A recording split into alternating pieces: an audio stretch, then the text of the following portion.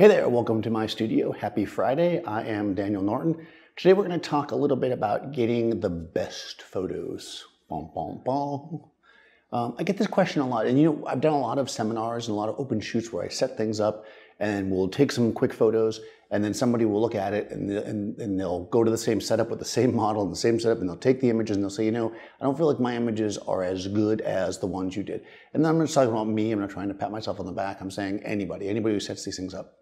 And I think part of that is because when you're first starting out, you are not necessarily taking into consideration some of the important things that are needed to make a good photo. So I'm going to run through these. I think there's 3 things I want to talk about. We'll find out. We only have 5 minutes. So the first thing that I want to say is when you pick up your camera, and this is very important, especially for portraits, because I think we're quickly distracted. Look at the entire frame. When I was in photo school, I remember the teacher used to tell us to put the camera to your eye and with your eye, look and trace the edges of the frame. Look around the entire viewfinder. Oh, hopefully the building doesn't fall over. Make sure that you're seeing what's in the frame. Because I think a lot of times people will make images and they will be distracting, right? If you don't want something in the shot, make sure you take it out, either with your cropping or by going and physically moving it. Like here I am, you're looking at the whole frame. This is not a super well composed setup, but it is for video because I'm showing you in my studio. You can see some equipment back here. You can see this in a clothing rack, right? I've thought about this. I spent hours setting this up, but think about what's in the frame, right? And again, this would not be a great photo. It's very, very simple, right? Look at the whole frame, make sure whatever's in there, that's background, foreground, everything, is what you want. The second thing you want to do is make sure you're picking a subject to focus on.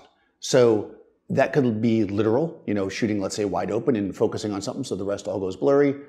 Or it could be where you put them in the frame, either being really far in front of everything else or taking up most of the frame. It could also be with lighting, right? You've got a large scene and you light one specific thing. This will allow the viewer to kind of know what the photo is supposed to be about, right? You're looking at the photo and you want to know this is what it's about. Right? If you're shooting, let's say, a landscape and you want to focus on this tree, then you want to make sure that that tree is prominently placed, or maybe there's some sky behind it so it sticks out, or whatever, right? This is what we want to do. Pick a subject and make that subject your focus. So you've got your overall scene, and you've got your focus, right?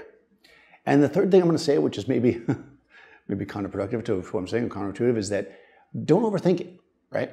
Typically, as creative people, when we see something, right? We see something that sticks out to us, and that immediately makes us want to take the picture. So go with that impulse, and don't forget what that was, right? Don't notice out of the corner of your eye this cool thing, and you want to photograph it, and then you start overanalyzing. Oh, well, no, rule of thirds, or ideal proportions, and this and that, and contrast, and there's something that drew your eye to it. And our job as a photographer is to let the world see, the world being whoever sees your pictures, see the thing that we did, right? And as we saw it. So don't overthink it.